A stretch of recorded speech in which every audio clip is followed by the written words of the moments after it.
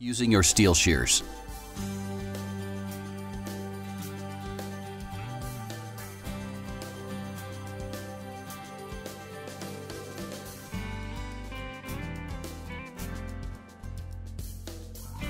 This is the final piece that will be used to keep the magnets in place when the rotor speeds up.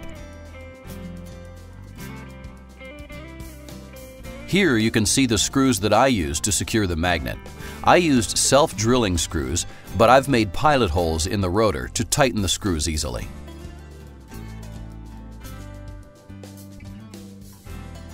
Let's start the assembly now. Carefully insert the rotor into the stator. Be careful with your fingers because it does have a little bit of impact when you put the rotor in.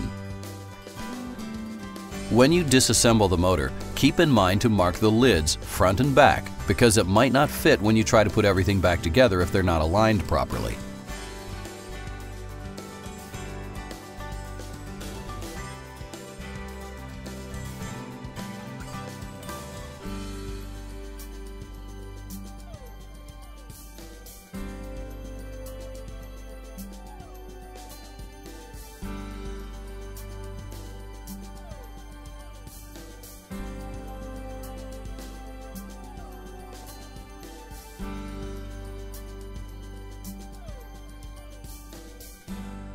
Now try to put the screws on. If it's not working, try to close the lids more with the stator using the hammer. Don't beat it too hard, as the lids can crack.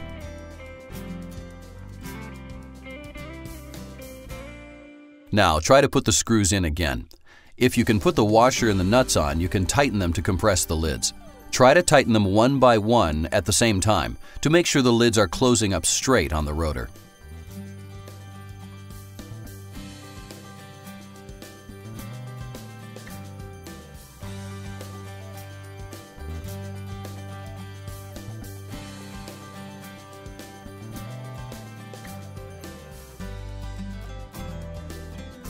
Use 2 wrenches to tighten the bolts.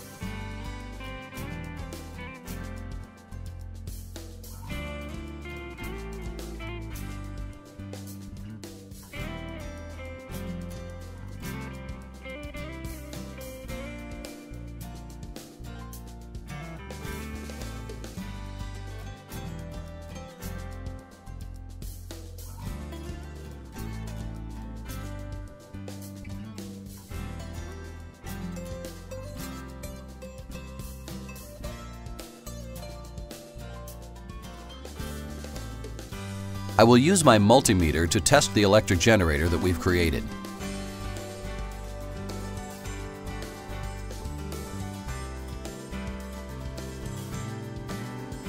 Put the black lid into the COM port and the red lid into the V port that comes from voltage. The motor will have 3 phases. All 3 will produce energy while the generator is spinning. You can combine 2 of them to measure the volts that are produced.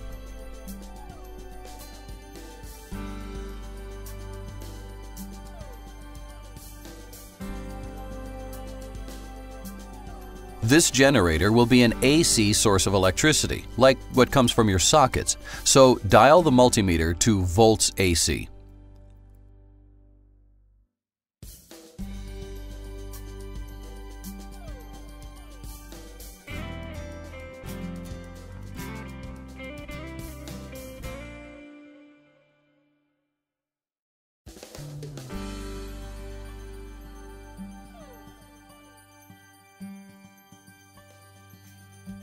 As you can see, we got 9 to 12 volts when I'm spinning using my hand.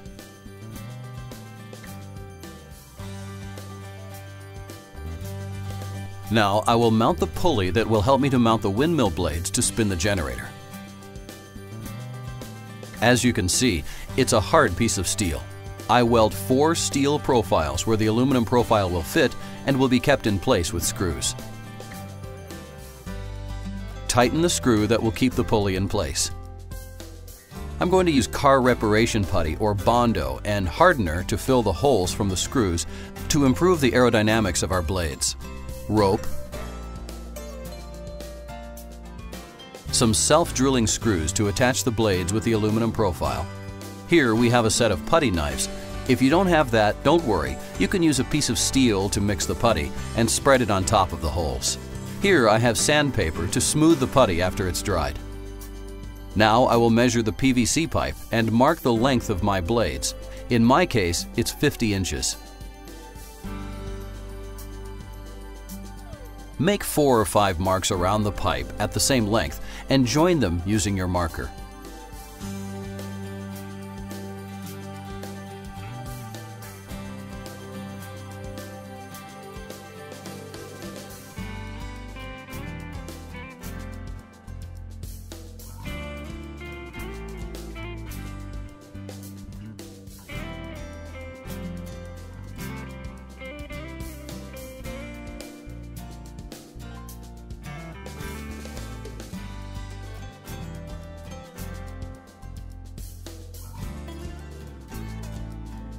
After you've finished the mark, use 2 pieces of profile to keep the pipe from rolling on your table. Use the angle grinder to cut the pipe.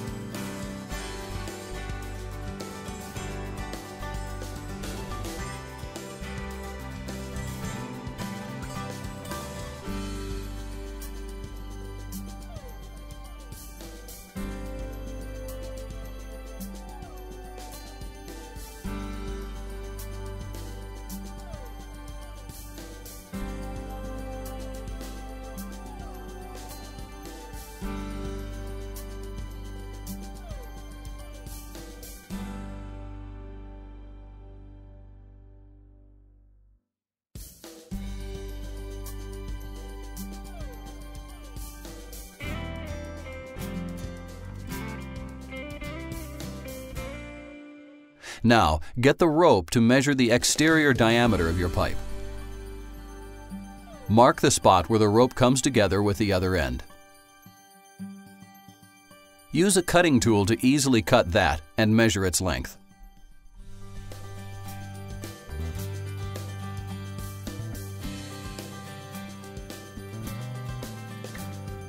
After you measure that, mark 4 equal segments on the rope in order to divide the pipe in 4 equal sections. Mark the pipe on one end.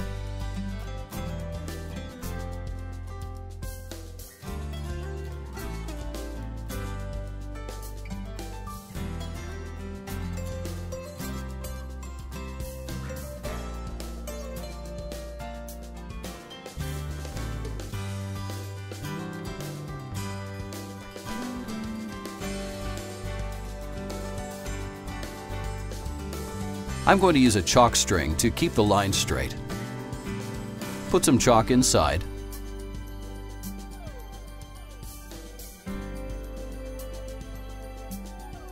Spread the rope from one end where you made the marks to the other end and try to keep the string straight.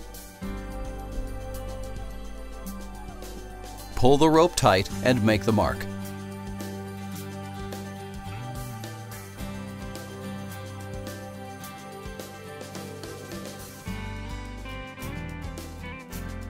I'll use a piece of profile and my marker to permanently draw the line.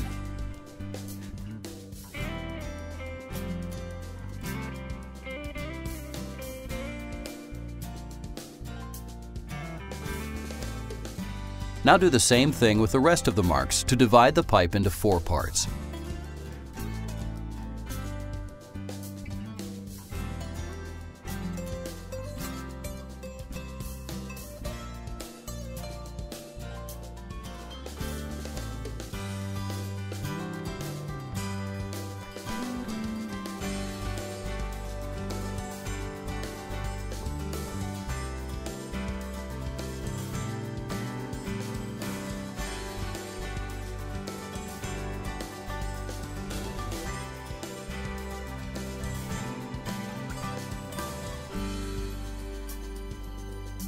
After you've done that, we can proceed to cut the pipe in half first.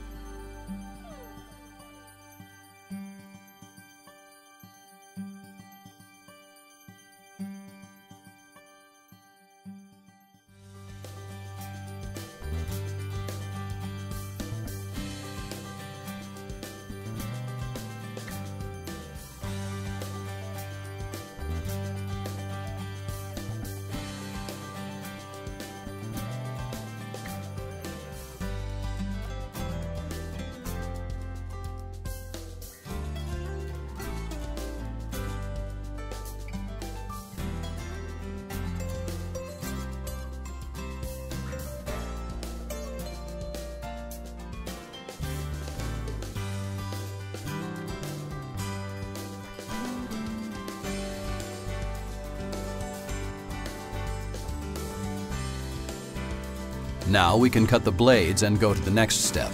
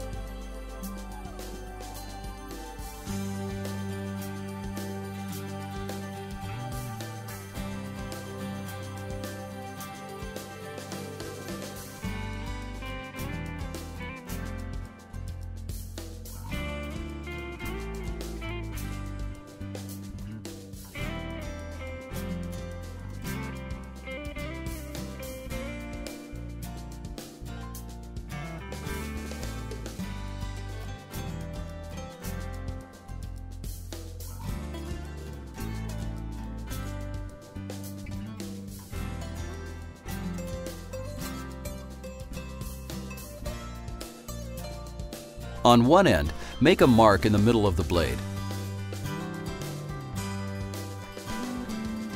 On the other end, mark 75% from the blade width. Where we have left 25% of the pipe width, make 2 marks of 8 inches each. Now join the marks with a line to give shape to our windmill blade.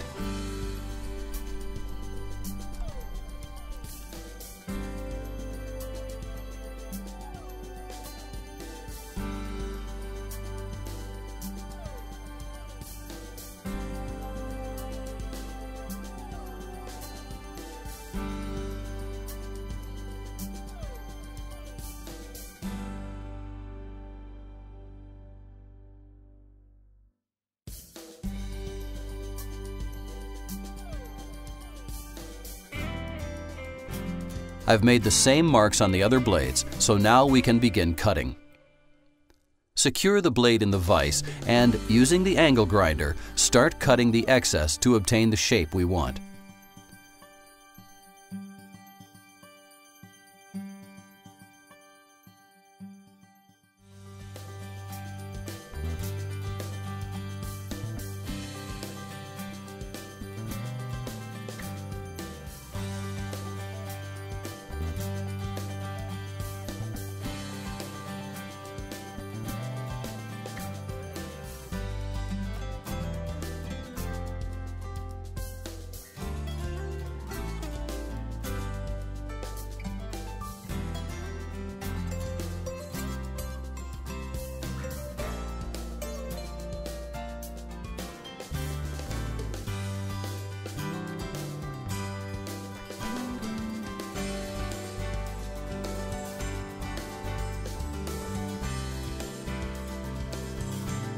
Do the same thing on the other end, and we can see that it's starting to take shape.